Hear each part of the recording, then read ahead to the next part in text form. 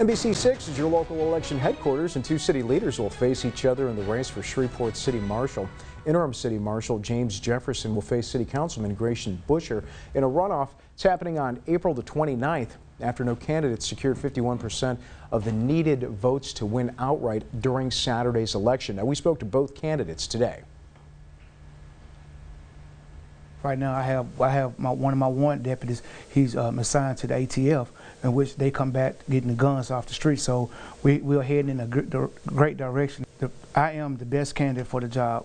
I have the experience, and I also have the leadership. So I'm asking for your vote. Please get out and vote for James Jefferson. My experience that I have as a former fire chief, over 30-something years of experience in public safety in the city of Shreveport and Caddo Parish, I know the community, I know what the needs are, and I'm really equipped and ready financially and fiscally to get into the marshal's office and make sure that we're spending our money wisely.